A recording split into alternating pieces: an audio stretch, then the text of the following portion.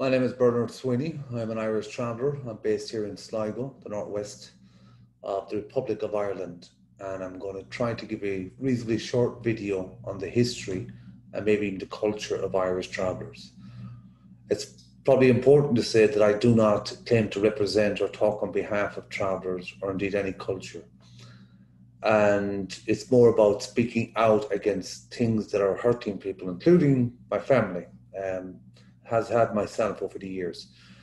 But this is not about playing victim either. This is about dealing with serious chronic issues that had not persisted or had not existed within our culture till very recently, such as the high levels of suicide, the life expectancy of 65, where I think 1 or 2% of our community gets to that age or past that age, and around 50% odd are dead before 40.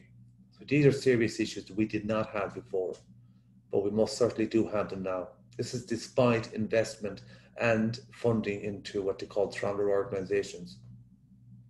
This is not to antagonize anyone. I'm using this based on my own experiences, my own mentality, I suppose. And yeah, I would ask people again just to blank their mentality, everything they think, they feel, they thought, or told, and so on and so forth. Just leave it behind for a moment and use an open mind. Let me start with Irish travellers. Today in 2021 in the Republic of Ireland are recognised as an ethnic minority since 2017. Since then, as there had been for the years prior to that, health statistics were still getting worse and worse and worse. We live in overcrowded situations. We make up, I think, about 10 or 11% of the overall Irish homeless list. And there is no good statistics where we look when it comes to Irish travellers. Despite that, because despite our oppression, we also have very bright, intelligent, educated travellers. And if you go to the sport, you'll see we're very physically active people. We're not these victims that have been portrayed for so long. We've had numerous world champion professional boxers with the world titles. We've had traveller women involved with sports, playing for international clubs, national clubs. Abundance of young travellers picking up just about every medal that could ever be made in sports and various sports. So put that to one side and put our persecution to one side. And I'll give you an idea, I think, a history as such on Irish travellers. Travellers itself is what is called a colonial label. In other words, we would not know that we were travellers unless there was somebody else telling us that or accusing us of being this, that, or the other. So if we came to a consensus, in other words, we came to an agreement and said, okay, fair enough, we'll be travellers, give us some peace. And then they will be asked, where did our culture come from, apart from, burning us and injecting us and throwing us off motorways. And these are coming from government officials throughout the years, let alone the public mobs that would often attack vulnerable people at times. All of this has a historical context, and it has happened once upon a time, and it still persists to this moment. So I don't want people to feel that they're being accused or feeling guilty or we're all on the same boat and sure my people also suffered and all of that. Or I speak Irish, I'm as Irish and so on and so forth. Just drop all of them concepts and labels for a moment and try to focus on what I'm trying to say, the best way I can say it. So Irish travellers are recognised as an ethnic group. Ethnic in my mind means a people without a land. I'll give you a quick example. If you take Native Americans, who are classed as an indigenous people, if you were to take people from Australia, the indigenous people of Australia, First Natives, and so on and so forth, they're all indigenous because their origins, so to speak, are from the land. So ethnic might be people who came from a different land, who were taken from a different land, or had no choice but to end up on a different land. So they might be classed as an ethnic minority. Ethnic in, I suppose, is like ethnicity. And ethnicity is like culture, traditions, way of being, way of seeing, way of feeling, and so on and so forth. Every walk of life has it. But in the dominant communities, they take it for granted. Um, like they can't understand, can't understand various things when it comes to their cultures because they themselves are in the dominant culture. So they don't see it and they don't feel it and don't have to be persecuted for it. So let me go back into Irish travellers as a culture and an identity. There are a multitude of factors to Irish traveller culture that could not be seen, that will never be seen, because it isn't just about the wagons or the physical elements of it and so on and so forth. It's a psychological thing. It's a way of being. So when we take Irish travellers, this colonial label, and we remove travellers and we put thinkers there, and then we remove thinkers and we put itinerants there, and then we remove itinerants, we can put vagrants and hedge people, bogs people, woods people, but they're all labels that came from somewhere else. Because we wouldn't be around calling ourselves one thing or another unless there was somebody else in contrast to that or in conflict with that. So these labels, the various labels going through back time, are the same people, are the same culture, are the same ancestors. And we'll go back far enough, it goes right into the Irish society. So I'll give you an example. If you could use your mind for a moment and say, Ireland, literally green, it's a Celtic culture from top to bottom, from west to east, culture, west to east, yeah, from Sligo to Dublin, was Celtic mentality, Celtic culture, Celtic traditions. And then along comes this other mentality, a forceful, dominant, somewhat cruel mentality, and it attacked the indigenous mentality and had reduced it to a minority, because the people who may have the same surnames as travellers and class themselves as settled people, that's a psychological thing, that's a mentality. In the same way, if you put your child into school and they go from one school or one classroom to the next classroom, one school to the next school, from one institution into employment, so on and so forth. If you do that for a couple of generations, that becomes very, very normal. So much so you could never imagine a life without it. You can't imagine how people could even live without it. But that is also psychological, and the belief in the environment you're from within. So with Irish traveller culture, when we say Irish traveller culture, we're constantly asked about our culture. Despite the fact Ireland supposedly have some of the finest colleges and universities in Europe, in the world maybe, yet they're asking us who we are. And in the same breath, they're trying to promote this ancient Irish culture and traditions of O'Neill and O'Donnell's and Queen Maeve and all of these myths or legends or wherever it might be. They're basing their history on that makes them connected to that. In other words, they're Irish because somehow or another this happened on the island and they're kind of connected. But if you're thinking in mentalities, in psychological terms, like we've got two different ways of thinking, the reason we have two different cultures is because one was colonized by the English. And this is recorded facts. So we would say the settled have a subculture, one that was carved out for them. They had no choice in the matter most of the time, actually all of the time. So it became a very English culture. And this is undeniably true. Travellers were not processed or colonized in the same way. We didn't go through the same institutions, same systems, and we retained the old ancient Celtic culture. Many parts where we find words like Brehon law, which was somewhat of a marvel, something of a wonder in today's world for the settled community in other parts of the world, where we wouldn't have even known the word, but we would have been practicing as part of our culture because we thought it was normal. It made common sense, as culture should make. So again, I'll park that and I'll go into this Irish traveller culture part. Who are Irish travellers? Again, this is all about mentality. It's about culture. Culture is mentality, and mentality is culture. That's the easiest way of explaining it. So we've got those two historical cultures now on the island. One we call the settled population, and one we call Irish travellers. Of course, Irish travellers get the blunt of it, they get the worst of it. I mentioned all the statistics. None of them are good, and to this day, they're literally killing us faster than any colonisation project that could ever had. Because in the last 100 years, the Irish settled, not their fault, maybe they couldn't get their head around it, couldn't get out of it, whatever the reason, had retained and kept all of the English systems of oppression in 1922, from their education to their politics, to their institutions, to their landlord rights, and all of these things. They kept all the privileges. They even kept the systems where they got the public school for the masses, and they got the private schools, the middle class school for the middle classes and the elites. So this is all rigged in favour of a system. Irish travellers were not part of that system. It doesn't mean we don't want to be part of a system, but we cannot be crushed by the same system that are trying to convince us that it's good for us in the first place. It just does not make sense. So Irish traveller culture are what we call the indigenous culture. Now, it doesn't matter necessarily about names. It doesn't matter when they come in. I'll give you an example. The Celtic culture was a very powerful, lasting culture, and one that is again marveled, and it's a spectacular one to study for all the historians around the world, and they love that kind of stuff.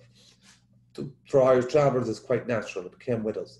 But we found it difficult to use these words, and we found it difficult to find these words because we were not just cut off from their education, but we were also cut off from our own education. In other words, we would have lost the links of Celtic culture and understandings and the words and what might even have happened 500 years ago that still persists today. So we were deprived of all of that. But at the same time, we did maintain our culture and our identity, and we used the traveller language to counter this other mentality. Because a lot of people who were once speaking Irish, were still being sucked into this vacuum of the environment around them.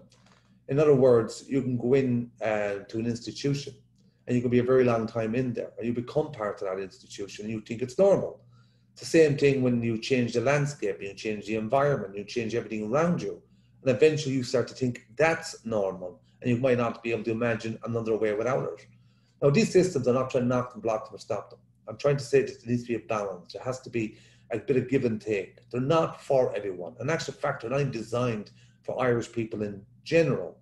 The people who now call themselves the Irish, if they're the default Irish, are actually the subculture of an English mentality and traditions and way about them. This is evident, facts, because all their systems are the same. They've never changed them. For Irish travellers are part more of the indigenous Irish culture. My phone's gone bonkers. But I hope I'm not making this confusing for anyone. But try to think it like this. When you get persecuted and they tell you to try to make us feel inferior, uneducated, we need an education, and we get an education. I've seen all the travellers getting these educations and they don't seem to be going anywhere. I don't see Trinity College or Dublin College bringing them in talking about traveller history or traveller culture. The only way they'll reward them is if they do the pot and pan thing and go back as far as 1960s to the wagons. But anything more than that, you can forget about it. They're not letting them in. Until 1970, they weren't even letting the Catholics into Trinity College. This is 48 years later after the so-called independence. So traveller culture is Ireland's culture. We were not always the minority. Because when you think in mentalities, for example, there are many settled people now with the same surnames as travellers. So which came first, the settled or the travellers? But if we're indigenous, we're part of the Celtic culture that was here before the English one came along, and the settled now have adapted a subculture of the English culture, that would mean we're not the people who are different. So bombarding us and driving us into this psychological genocide where we're pretty happy just to kill ourselves to end the pain. You're doing exactly what Edmund Spencer and the tutors and the Elizabethan conquest and what Dublin has been doing since 1922. What the Protestants were doing to the Catholics, you were doing unto Irish travellers, and you don't even know you're doing it, and you can't even explain how you're doing it, because it becomes a mentality and it becomes normal. So I'm hoping for travellers to understand this thing for all the travellers. They might make us feel one way or the other, but only you have to keep remembering this. They too are victims. Like, they are systematic. Systematic is in they're programmed, literally, from one generation after another to go into that system and be part of that system. So they can have Irish names, they can throw the Irish language in your face and try to make you feel less Irish. We can put it back to the traveller language. But yet, we are still the people right here, right now, that are having these conversations, and we're able to turn this narrative around, put it in its right context, and we all can move on, whether you're Catholic, Protestant, or travellers, or anyone else. This colonial, imperial mentality they call the settled culture, and not just settled people in Ireland. Like I said to you, England, Ireland, both settled. Scotland, Wales, Germany, all these places are interlinked with a settled mentality, regardless of the language you might speak. I'll give you another example. You take England, that went on and colonized America. The Americans are speaking the English language. The English went on and colonized Australia. They're speaking the English language. They colonized New Zealand and Canada, and so on and so forth, and they're speaking the English language. The English language, put it into a small little box, started 1,500 years ago as a means of controlling people. Not liberating or celebrating or sharing, controlling. So much so the people that come up with the language, most of the time throughout the centuries, didn't even speak the language themselves. They didn't care about it because he spoke other languages. They just seen this one as a great way of controlling people. A lot of this I must credit Dylan Foley's a Sligo archaeologist, and probably one of the best archaeologists in Europe, without a doubt. Most certainly the best in Ireland, because no other historian or archaeologist or anyone else of the so-called Trinity colleges or Dublin colleges or these magnificent educated people can or has ever come forward and identified who travellers were. They suspect, they think they bit of this and bit of that maybe. They never knew. And why they never knew was because they were looking and reading from an English lens. In other words, an English mentality. And this is not to take away people's Irishness and the settled mentality itself. What we call all the settled people, like the farmers, the townspeople, the rich people. We now say the settled, but that wasn't always the case. Most, again, when we go back to the people with the Irish surnames, particularly the same as their own, they would have come from our mentality originally, but they haven't been persecuted for a very long time. But we are being destroyed up to this present day. When the English did it onto the Irish, Catholics did it onto the Protestants, and now the Irish settled are doing it on to Irish travellers, and they can't understand why. They want to blame us and rather say it's our fault. So, and I'll give you one more example. It's called the Elizabethan Conquest, and it was set out as a conquest to alter the mindset of the Irish people in general. So given in 1922, the settled Irish had kept all of the English systems and institutions and educated themselves into that mentality. In 1963, they literally attacked Irish travellers because we didn't have the worst relationship even in the west of Ireland. Well, we certainly had a pretty good relationship in the west of Ireland up to that point. But since Dublin, 7 years before they even let the Catholics into Trinity College, 7 years before that, and 48 years after becoming an independent state, all of a sudden turn around and attack travellers. They try to word it in nice ways and put it into reports like the 1963 report and documented it like we're helping these people. They were not. They set out to destroy us in the same way as the English had once destroyed the mentality of the Irish people in general. With that, I'll let this one go and we'll come back to it. If you have any questions or anything like that, please send them my way and I'll guess them. No, apart from that, I'll do more videos like this and hopefully I'll get a bit sharper and more to the point. What I would say to Irish travellers one more last time is that you are the indigenous Irish culture. You did not always roam the lands. We owned the lands. We had territories. We had farms. The English recorded this. They said that the farmers were looking after and feeding the gentry, they were calling them. The gentry meant what the old ruling class, like the chieftains and the kings and all this stuff that we still have. But what the English didn't know was that they were our families. They were literally our families living there. That not all travellers or warriors and poems had to constantly be on the move. That was part of that society and mentality. It was a wonder, it was a brilliant thing to be able to travel because that was a luxury back then. To live in a house was a dreadful thing with no disrespect because particularly when the Normans and English came along, they shoved a lot of the Irish people in there. They had no choice. They had to go somewhere or else they were getting killed and persecuted.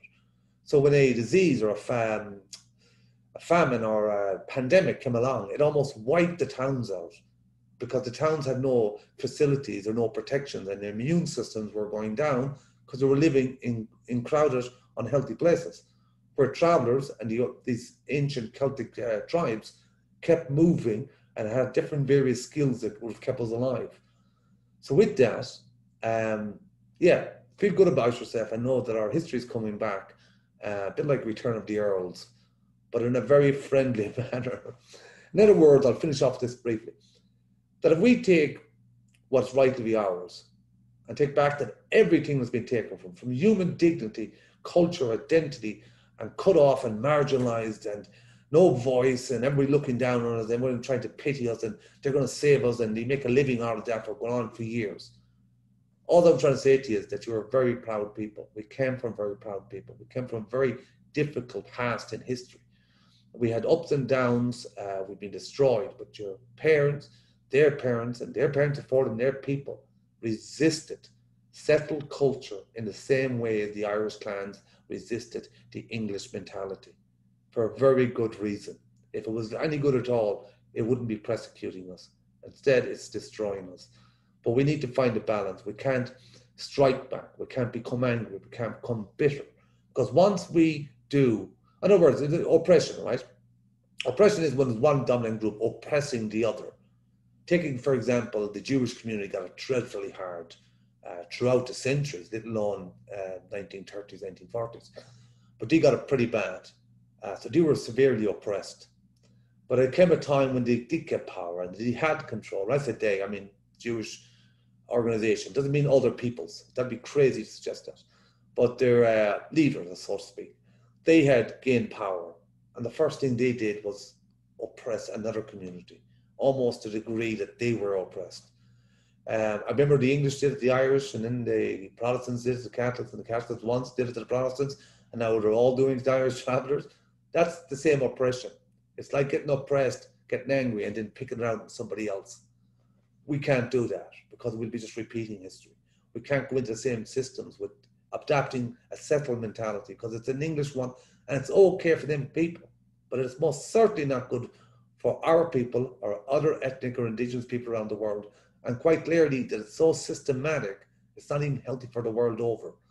With that, my friends, have a good day. Take care. Bye-bye.